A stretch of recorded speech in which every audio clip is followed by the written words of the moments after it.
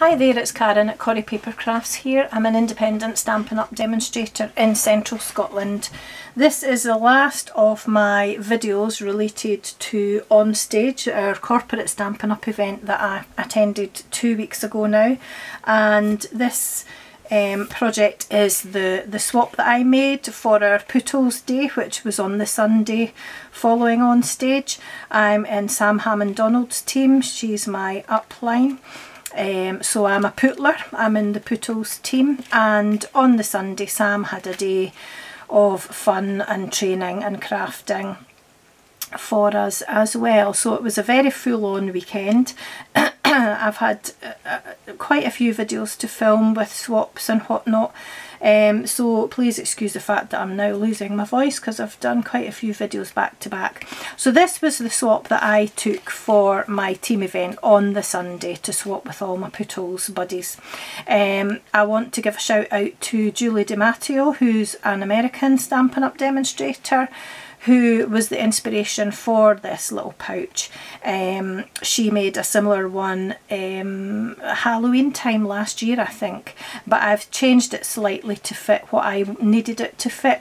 So it's a slightly different size to the one that Julie made, and I've added a couple of extra score lines on the sides just to make sure that the sides popped in and stayed in, because I was travelling with them in a case and didn't want the sides to pop out.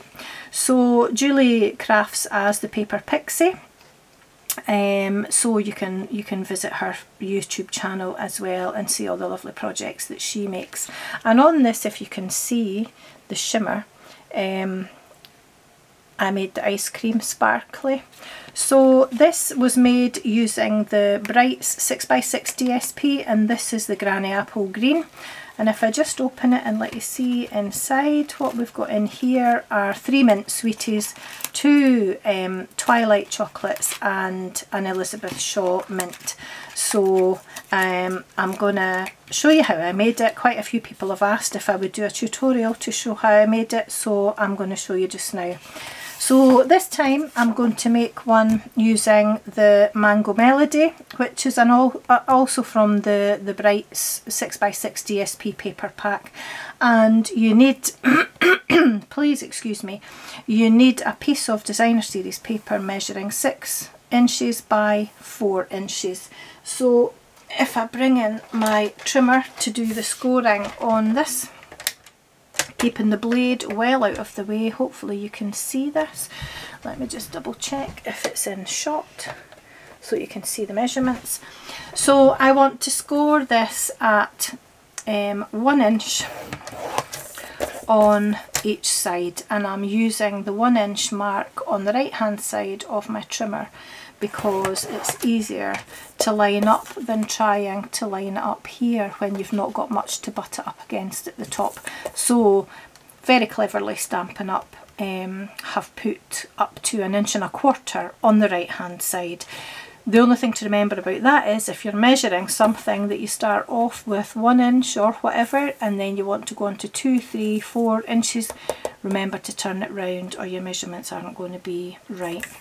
Sadly, they are retiring the trimmer, so it's not going to be around for very much longer, unfortunately, just due to a few issues that we've had with the manufacturer, but we're reliably informed that there's something new and hopefully even better coming along. So that was on the short side, you scored at 1 inch on either side, and then on the long side you're going to score it at, let me think, my mind's gone blank, 2.5. I nearly scored it at 2 there, but it's 2.5 inches, and at 3.5. And that's all your scoring done. So I can get rid of the trimmer out of the way. And then, oh, do you know what we didn't do? Put tick marks in, so we'll just do it just now. That section in the middle between the 2 score lines is 1 inch, so at 1/2 inch between those 2 you want to put little tick marks. That was the bit that I did forget. And then using your ball tool, or your scoring tool, you just want to, very similar to the last video that I did actually, add a couple of triangular scores on either side of here, just like that. And then you're not going to worry too much about them until you've actually put your pouch together. So what you want to do now is fold and burnish on all your score lines. You don't have to press too hard because it is designer series paper. And then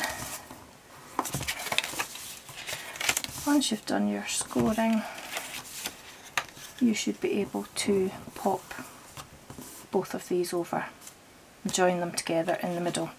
So what you want to do now is add a diagonal score line on each of these 4 sections, and the way you do that is you want to bring this folded edge here down to meet this folded edge here, and it's easier just to get that to fold right in the corner by popping either your nail or your paper folder into that corner and then bring it over so that those 2 edges meet, and then all you want to do is give that a score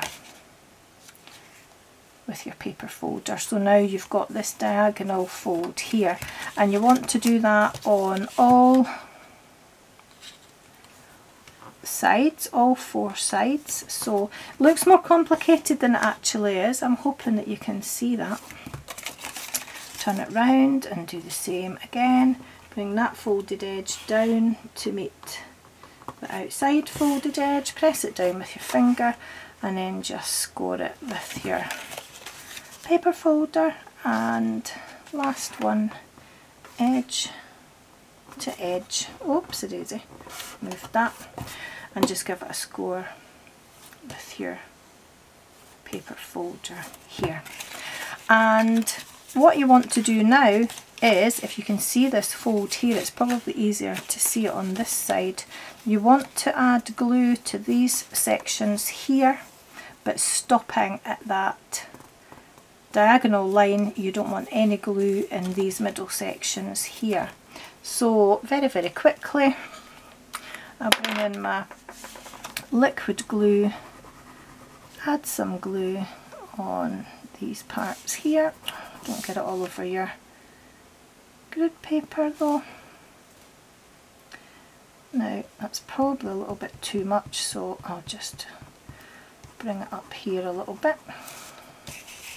And then the same on this side, and that definitely is too much. Make sure you get it into the corner. Now because we're going to put this into a punch to put a design on the end, you don't need to take your glue right up to the edge.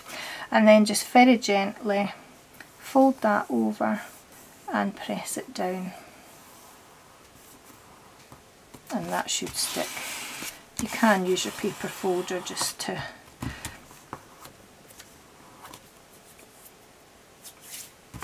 some would squish out.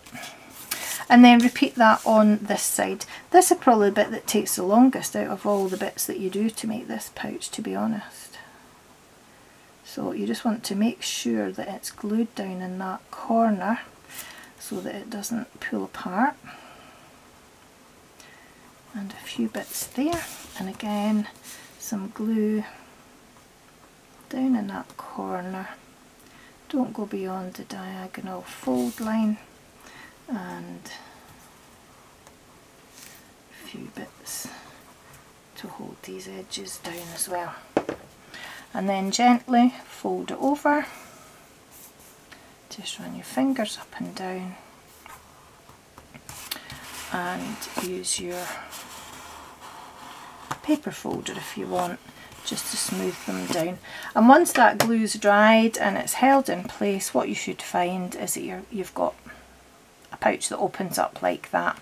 So to give that a little bit of time to dry before I punch the edges to put this design on it, this pattern here, I'm going to set that to the side and I'm going to do my stamping for my little sentiment on the front.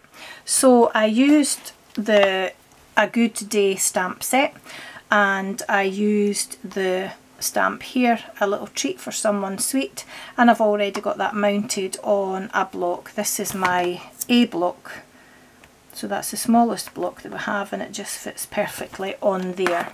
So I need a scrap of Whisper White card, and I used the thick Whisper White just because I was travelling these in a suitcase, so it had less chance of bending than using a regular Whisper White card.